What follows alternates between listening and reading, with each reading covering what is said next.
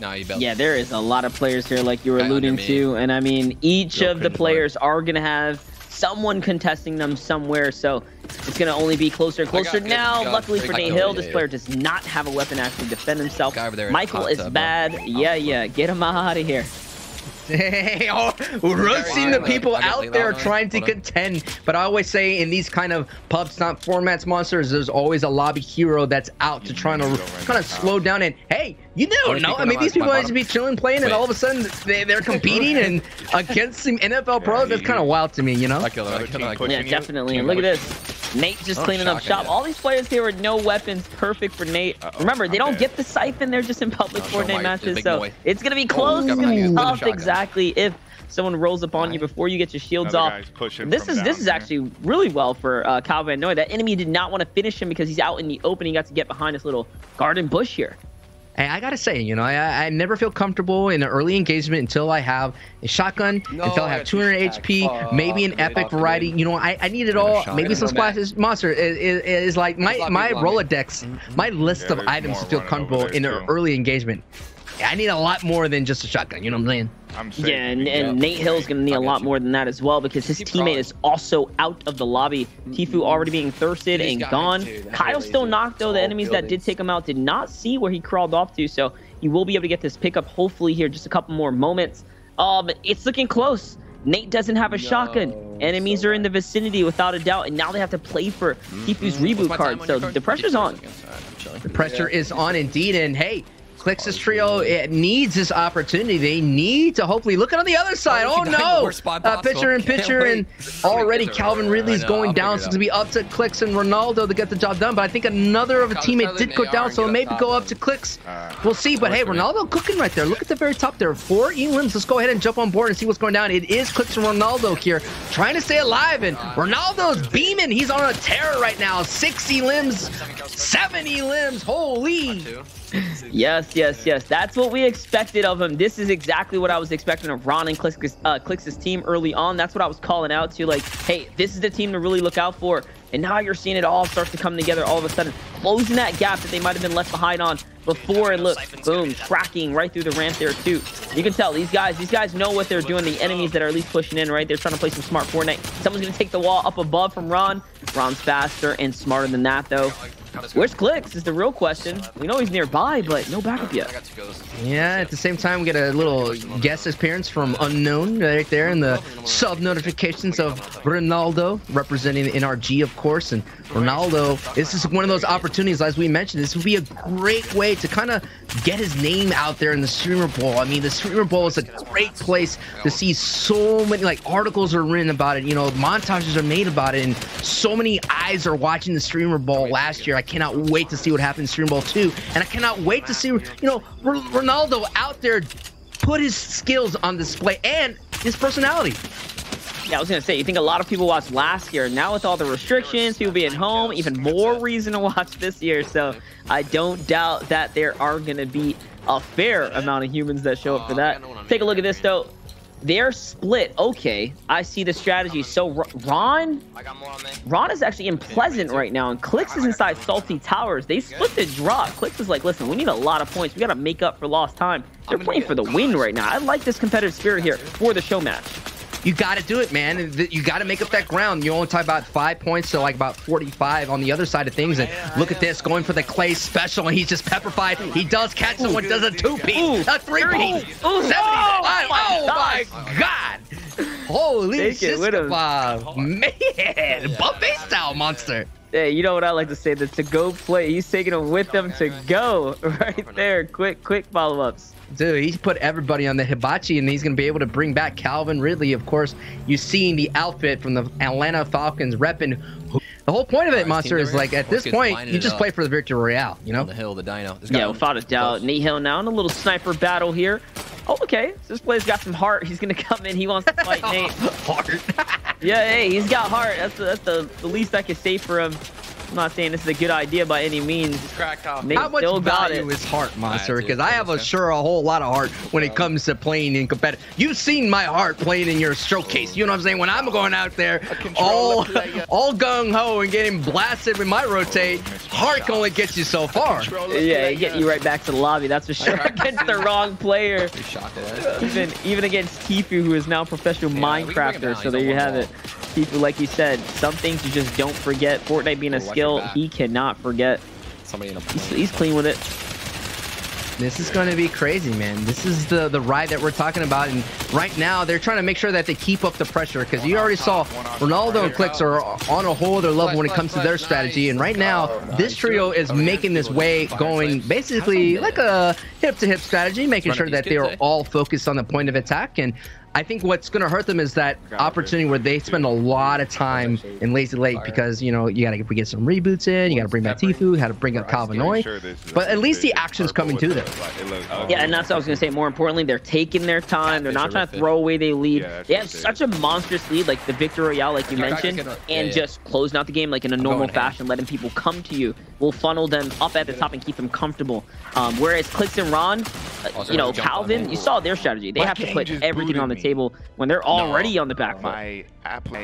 It's going to be big, and then we'll see what's going down with Calvinoy, but the action still is happening for Nate Hill. And yes, it's going to be very, very soon is that this match is going to come to a close, but at least they're going to be able to keep up that pace. And when it comes to elim races, you just want to keep the pace as much as possible. And not necessarily put it like make it over in just 2 rounds, but make it very difficult for Ronaldo and Clix and Calvin Ridley to make a comeback. It's all good because we have 43 points. Without a doubt. And I do wonder if Nate and Tifu are down a man now. This is going to be important for what they're doing. Obviously, because we know that if Calvin Noy's not in the game, yeah, look, he's out the lobby. So that's the opportunity for where the 2 elims for Calvin Noy would have otherwise been getting is now no longer available. This is the perfect storm for Clix. We gotta kill these boys. Now, of course, we're seeing on the bottom right that it is Clix. The other side, you talk about perfect storms. Looks like Clix is in a storm in itself as the only remaining member of the trio that's on his feet with about 18 enemies out. This is not looking good, but hey, if Clix could clutch, it is right now. He could definitely do it, 100%. And not only that, he's got 1 material, so this 0-point fish being so important now to his success here. And there it is. He hits a monstrous shot. Now, he's not going to be able to pick up any of his teammates' reboot cards. It looks like that opportunity, that window of time is gone, as Ron is also out. And remember, Ron split up, so he's probably has gotten taken out by a completely different team somewhere else on the other side of the map. Clix has now got to put the entire team on his back, already on a point deficit. The difference maker now is going to come down to the victory without doubt. No doubt. I mean, you're looking at reaching top 5 gets you 7 points. Reaching top 10 gets you 5. But just showing the victory royale is worth 10. That's a big one right then and there. And fortunately, Calvinoy just couldn't make it the rest of the way. Most likely having some technical issues, but no doubt that's not going to slow down Nate Hill and Tifu. They know they got a job to do. They know that they keep up the pace. I'm sure on their side of things, they know that Ronaldo, Clix, and Calvin Ridley are popping off at the moment, but we'll see. I mean, I think it's going to be a lot harder for Clix to kind of clutch out versus what's happening right here as you see someone just literally in a box and getting just beamed. Oh, the barrel stuff. Nate Hill, you're a mean man. Yeah, we call that putting them in the blender and pressing start right there. they got mashed up real quick. These guys are all gone. And I mean, just look at it. Tifu, Nate Hill, Powerhouse. I don't even think he got shot after popping that initial heal. It's like since they're already at 14 elims. What year is it, right? It just feels like I'm getting a flashback to Nate Hill and Tifu competing together in these elim races. I mean, most of the time they compete against each other, but these are some vibes that we haven't seen in a long time. And with a sniper shot, you're from FaZe, brother. You got to represent. You got to hit the snipes. And Nate Hill, he's been hitting some nasty snipes. Check out his socials, chat. Some nasty snipes here in the Fortnite world. People forget how, like, Fortnite on a normal pub game, like there's still moments to have fun like this. Like, look, Nate Hill's got the biggest smile cracked across his face. These guys are so lost. Like, you know what I mean? When you take a break away from the arena, you do get to see the other side of Fortnite. Absolutely, no doubt. The fun in Fortnite is vibing, and the fun in the Streamer Bowl too is here. This is, again, playoff week 3. We're catching up with all the action across the board, and we're still hanging on with Clicks, who is now has added 4 limbs, and he still has a lot of the lobby to go, Buster. Okay, Clicks is doing it, brother. He's doing it. We actually love to see this. Clicks literally putting up the big clutch right now, but remember, it's about the victory royale, and I'm a bit concerned that he hasn't healed. Okay, he just wanted to wrap up that final elim, and the reason I say that is because the zone's coming, right? And yes, he does have the med kits and whatnot, but that zone will do damage, and remember, you don't have a lot of time the later you get into these rounds. That next zone's going to start taking for 2 if he was stuck behind. So with 56 HP, no siphons available, you really got to be conscious of how much time you have behind. But look at the loot here. He is vibing out. Legendary loadout now. Grenades, movement. He's chilling here. The only thing that's now a big problem is the 200 brick. Yeah, he's not going to have a lot of builds to navigate, and if someone pressures him and puts him in a box, he's just going to get a bit beamed down, so he's going to have to make quick work of everybody in the lobby. Nice 27 tags, and that's the pressure he wants to avoid, so that's why he's moving as much as possible. Could be a matter of moments before any kind of bullet sneaks in and kind of slows him down. He's going to throw out some frags out there. Does he get any connections? No, he's not. He's not going to connect. Did miss the mini before there, so he's going to have to pop one right here, right now. And this might be super lucky for him to actually find some loot left over. I mean, it's not a lot, but it's something better than what he was in before. And now here comes the pressure from Clicks, the free beams. Yeah, you don't want to go toe-to-toe with Clicks, not when he's ready, not with a legendary AR at that. Let's see what this man had to offer him. What's the pickup? What's the bounty reward? Not much, but just enough material to at least balance him back out.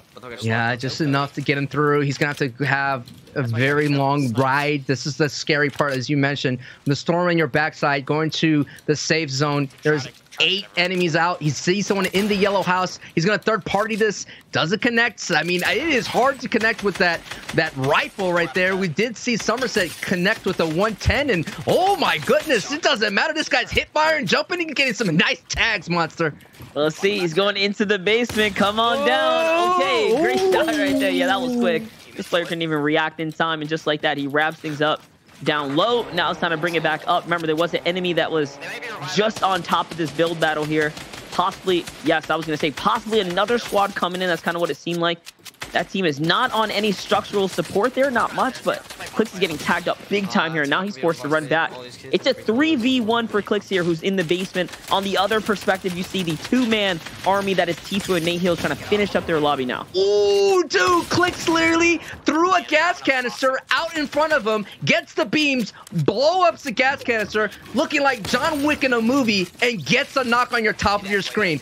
Clicks is trying to will his team back into the fight and get him in a great position to overtake in round 3, but he's gonna have to overcome Tfue and Nate Hill as they're trying to close out the lobby as well. But wow, the action on the top of the screen is just phenomenal to watch. Yeah, Clicks is not playing games right now. He's actually putting on the work here, to say the least, and now he's caught inside the zone. This is that pressure that I was worried about for Clicks, who's taking these Stormline fights. There it is, wraps up that team. That's another, what's that, 4-5 elim swing here. He's definitely in the 20+ elimination range right now. He's bringing up his team to 32 elims.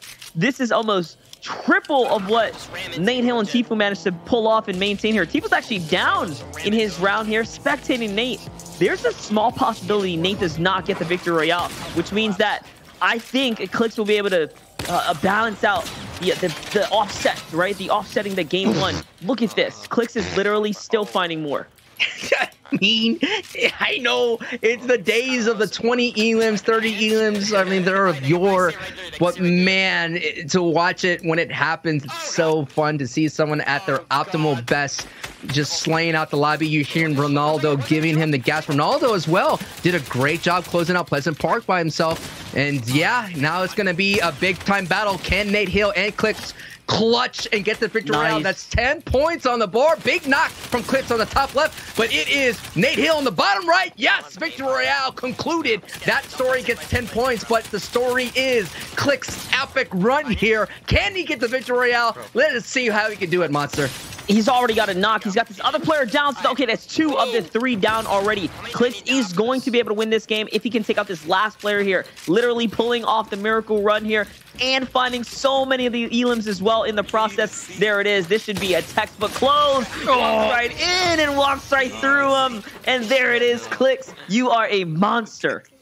this is your first time, maybe you're a big football fan of Calvinoy or Calvin Ridley, you haven't watched Fortnite, these are some of the top of the elite that we have to offer here on Twitch for Fortnite. Right in the car dealership. Yeah, without a doubt. And actually, it seems like this draw spot is only contested by a team that just came in nice and late there. You can see that player looking like he didn't have much until just now. The Gorilla Canadian's going to go down. Someone's behind the wall. This should be quick wraps. And yes.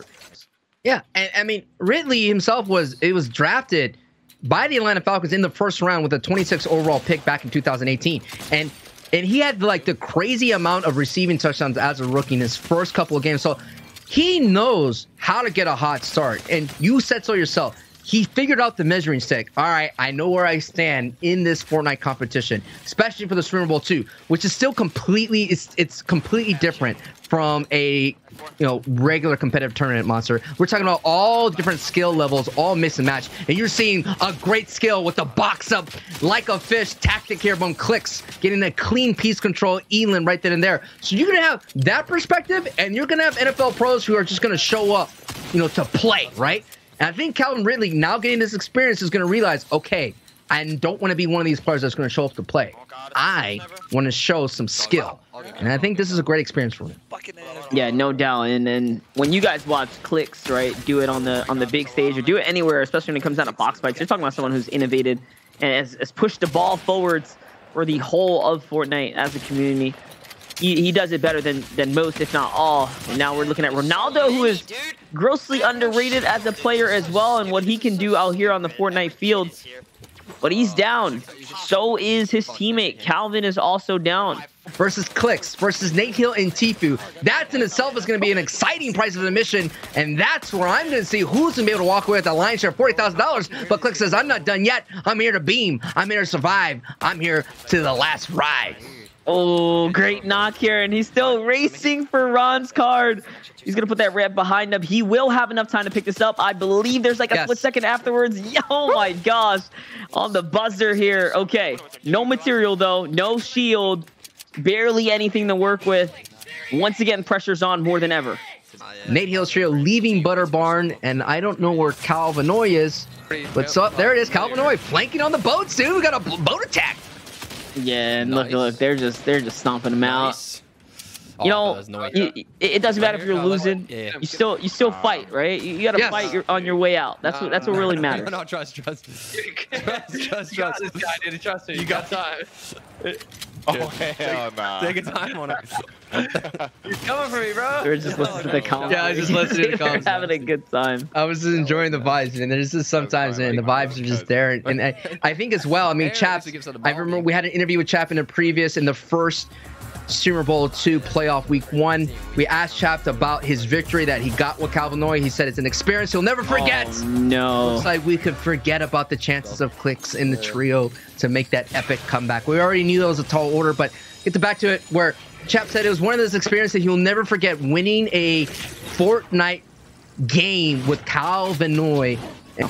And at the same time, if you're out there and you have a high draft pick, I think you definitely have to consider Calvinoy. He did well. He knows how to look. A lot of other football players that we have here know how to listen to instructions. If you give them the playbook, they will follow it to the T. And Calvinoy proved that when him and Chap got a victory royale. What one of the best minds of the Fortnite world in Chap, as probably like I would say like equivalent as Coach Bill Belichick when you come to Chap. So Calvinoy is going to be a great, solid addition to your trio going into the Streamer Bowl 2. Yeah, without a doubt. Without a doubt, that's going to be a top pick to look out for. We'll see who does their homework, right? Because that's the other side of this whole thing. Nail said this is not good. Tifu ain't got no HP either. He's not good at all, dude. Oh, hey, every time you're a member of FaZe, you got to go for a trick shot. And you're seeing the no-scopes coming out here. Nate Hill is always looking for the content, no matter what. Hey, but sometimes, Monster, you're on the wrong side of that content. You know what I'm saying? I love how the skin has the big paddles on the feet, too. Like, it's so silly. It's one of my favorite. The toy soldiers reminds me of the old school Toy Story, you know? It's right. Can heart overcome skill, Monster? Oh, Nate Hill gets cracked again. Okay, I think he's gonna wrap this one up now. They got the same life lead right now, dude. Same whites. Okay. He had 11 HP. GG. To watch, but ultimately it will be Calvinoy, Nate Hill, and Tfue overall. Which team got the most points? 142. I mean, that's 50. He put up their biggest game at the end of the day. What a statement. 53 points from that team. Only 10 on the other side.